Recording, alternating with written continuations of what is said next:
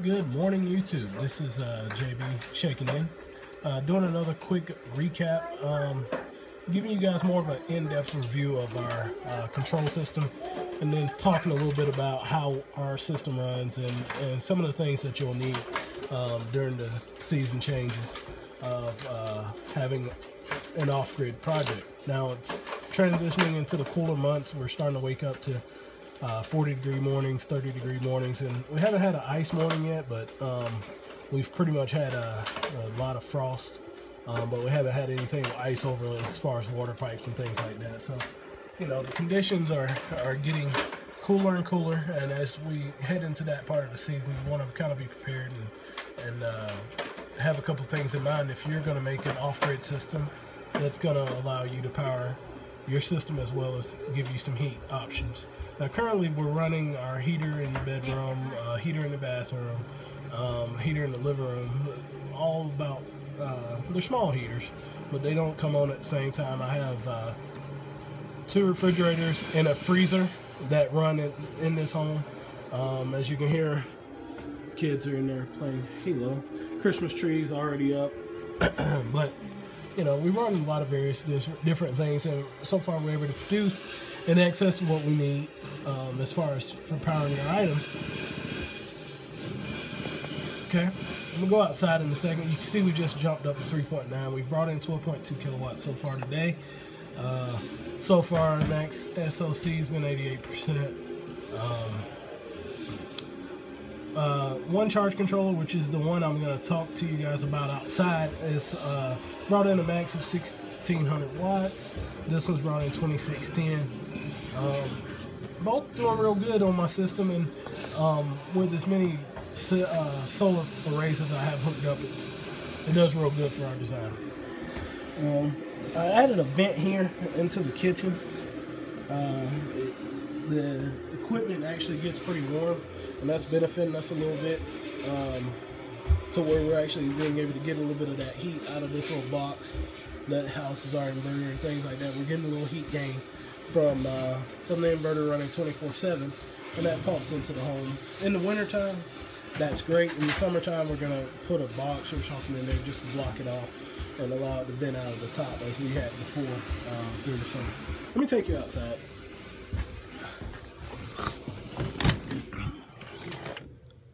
Oh boy. As you can see, it's pretty bright. We got into the shed a little bit ago to get the Christmas tree out and set that thing up. I've been working on it since about 8 this morning.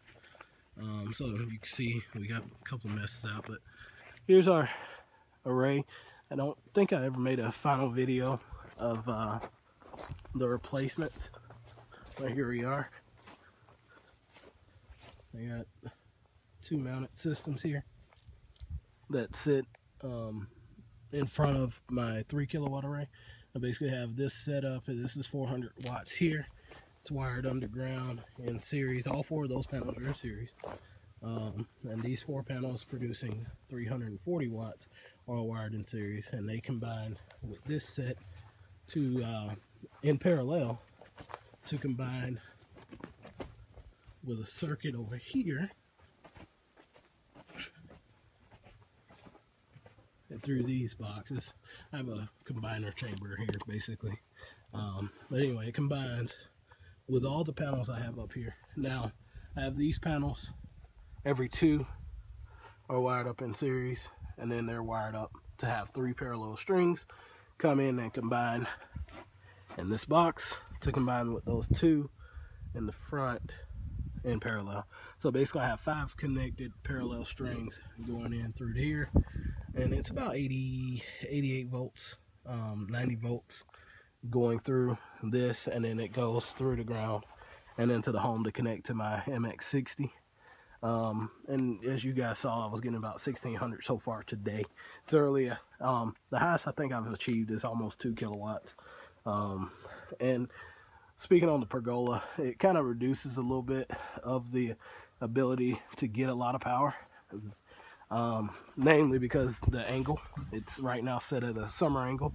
So in the summertime it'll do great, but let me show you something real quick.